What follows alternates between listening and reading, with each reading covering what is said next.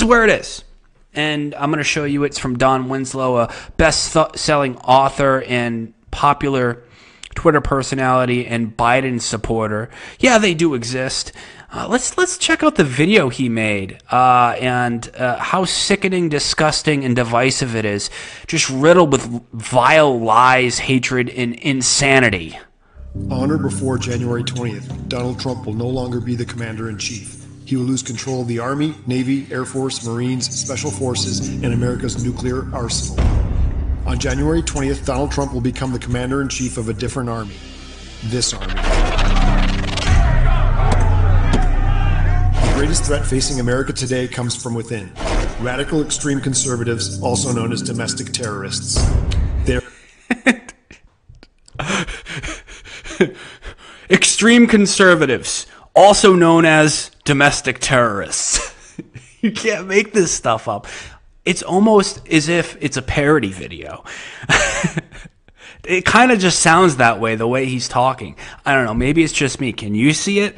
Also known as domestic terrorists. It's like if I were to say Black Lives Matter activists, also known as communists. Like, I don't know. It just seems tacky and like a parody almost. They're hidden among us, disguised behind regular jobs. They are your children's teachers. They work at supermarkets, malls, doctors' offices, and many are police officers and soldiers.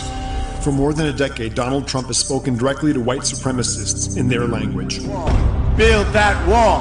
Build that wall! Build that wall! Pocahontas? Is it offensive? Oh, really? Oh, I'm sorry about that. Donald J. Trump is calling for a total and complete shutdown of Muslims entering the United States. In the middle of a presidential debate, Donald Trump was asked to disavow white supremacy. He refused. Instead, he told the Proud Boys to stand back and stand by. Proud Boys, stand back and stand by.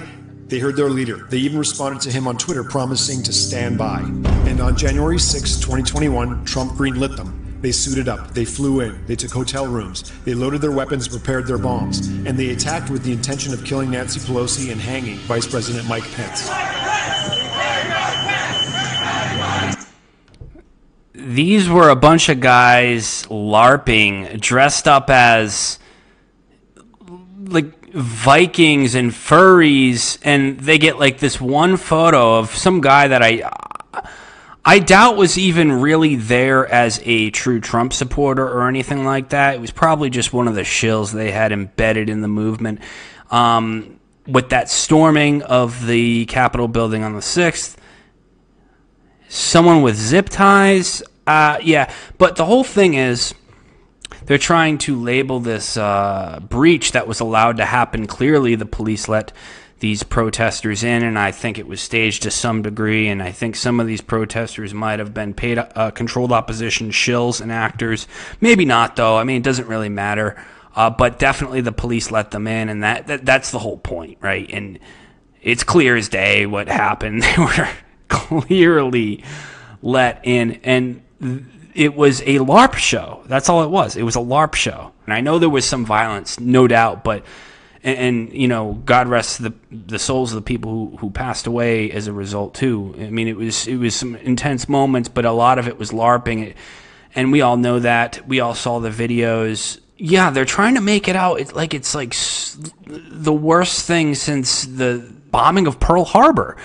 Okay, and we're gonna finish this video, and I'm gonna show you some of the overreaction to what happened on January 6th.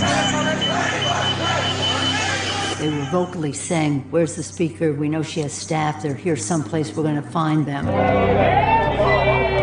In the years ahead, Trump will lead his army of domestic terrorists. He will encourage and incite violence. He will play the role of arsonist and fireman. He will start a civil war and then say things were more peaceful when he was president. We have to fight back.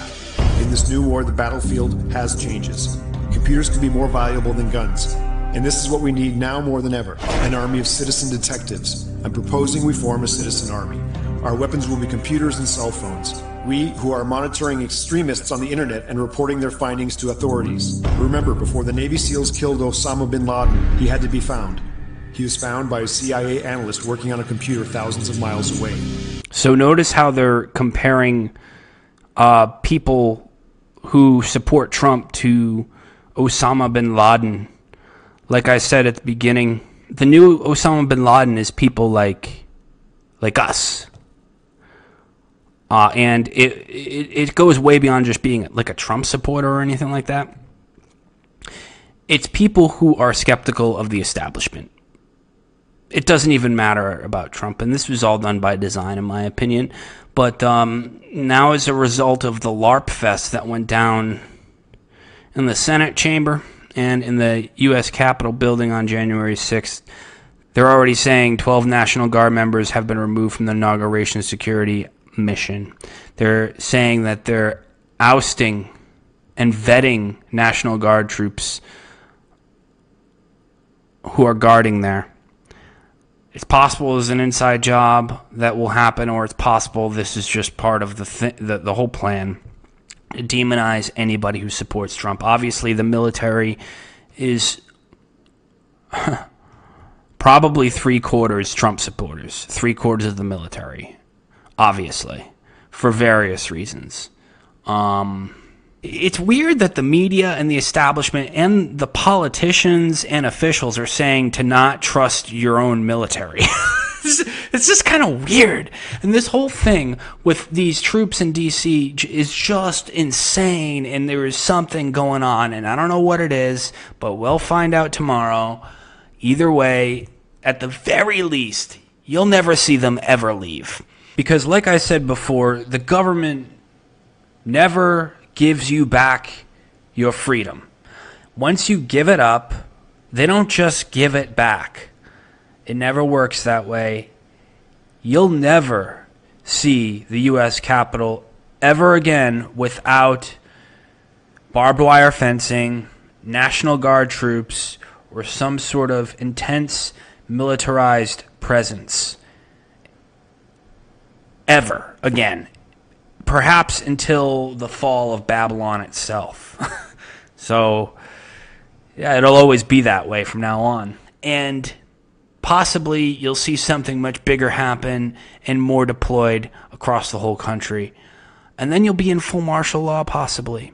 You know, this is a possibility. And then not only will you have the COVID restrictions, the mass vaccination rollout and the eventual mandatory vaccinations, and the lockdowns with the government telling you which businesses can and can't be open, and you know the government eventually saying, oh, you can't go more than 5 miles away from your home. You have to stay indoors during this time during the day and can only go outside during this time, like what they're doing in other countries. This is what Biden will bring about. And then they'll have military on the streets enforcing it everywhere. Think about that. I'm just saying this is a possibility. And if it doesn't happen tomorrow, it could happen real soon besides tomorrow as well with another false flag. So this is the plan, I think. Just absolute nightmarish scenario. Our only hope is to get into the mountains and hide. We're in a lot of trouble.